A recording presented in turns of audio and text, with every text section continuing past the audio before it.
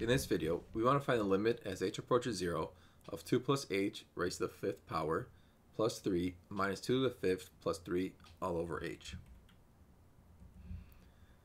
So the biggest obstacle in solving this limit is expanding the 2 plus h to the 5th power.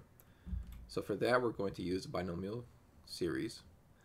So we have 5 choose 0, 2 to the 5th h to the 0, and for each term we're going to increase this bottom number from 0 going up to 1, 2, etc. up to 5. And then 2 to the 5th goes down to the 4th, to the 3rd, squared, first, and then 0. And then the exponent of h starts at 0, goes up by 1, and then ends up at 5.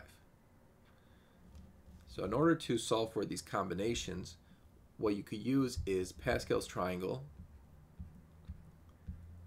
So we want to go down to 5, so that's going to be the row with the second number being 5.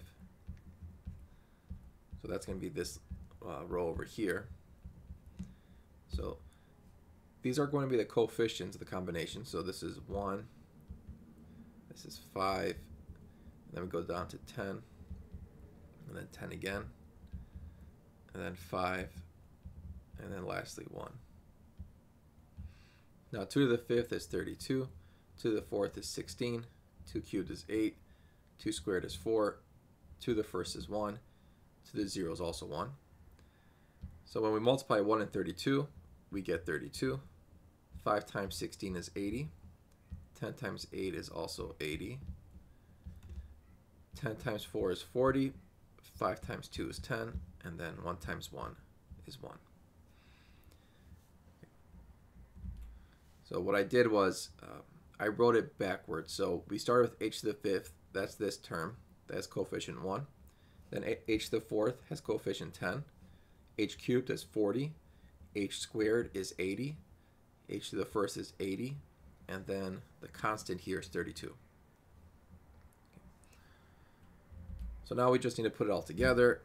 We have 2 plus h to the 5th plus 3 becomes this whole long expression. And then 2 to the 5th is 32 plus 3 is 35. And that's going to be all over h. Now we can simplify. 32 plus 3 is 35. So now we just have this one long expression. Okay, the next step, 35s are going to cancel. And we can factor out an h from the numerator.